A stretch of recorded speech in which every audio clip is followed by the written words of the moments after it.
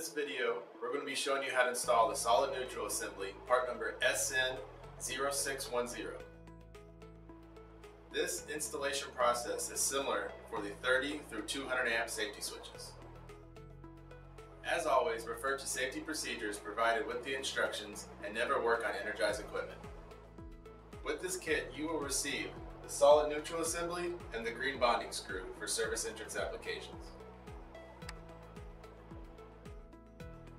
For video purposes, we remove the arc suppressor, thus making it easier to install the solid neutral assembly.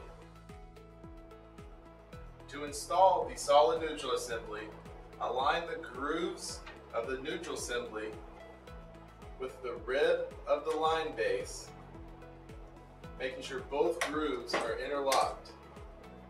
Push the neutral assembly toward the back of the enclosure until it snaps into place. No screws are required for this installation.